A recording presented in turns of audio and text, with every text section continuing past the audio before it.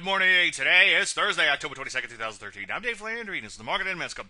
Well, the P's ended a smidge higher here. Enough to keep them at all-time highs. Better to poke an eye, I suppose. Still a little concerned about this V-shaped recovery at high levels. Ideally, though, I'd like to see overbought. Become even more overbought. The intermediate-term trend hasn't been that sharp as of late. You know the routine, though. One day at a time. Take a look at NASDAQ. Didn't set the world on fire either, but did manage to close at multi-year highs. Better than poking an eye there. Take a look at a variety of these areas in here. Energies, banks, transport, semis. Most are at or near new highs.